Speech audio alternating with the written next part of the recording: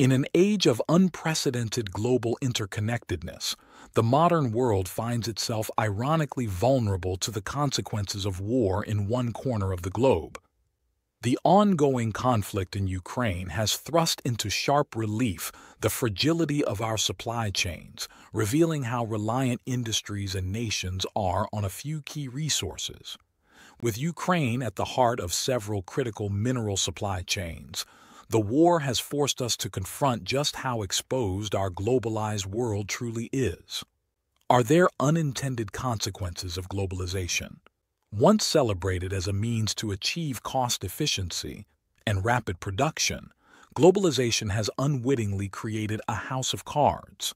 The statistics on Ukraine's export reductions, notably a staggering 57.8% decrease in the transportation of ferrous metals in 2022 alone, should send shockwaves through any observer's spine. The knock-on effects of these disruptions are palpable, from European manufacturing hubs to the very dining tables where increased fertilizer prices are driving up the cost of food. And yet, the war's ramifications go beyond just immediate commodities.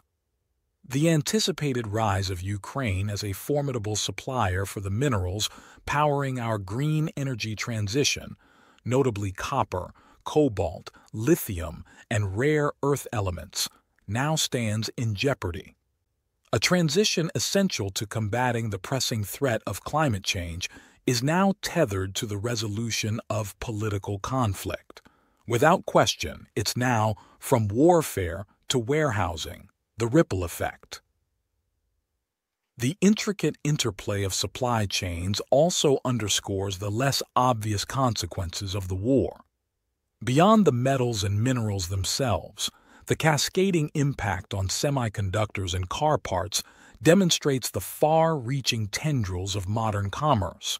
With higher freight charges, a shortage of containers, and dwindling warehousing space, the machinery of global trade grinds slower each day the conflict continues.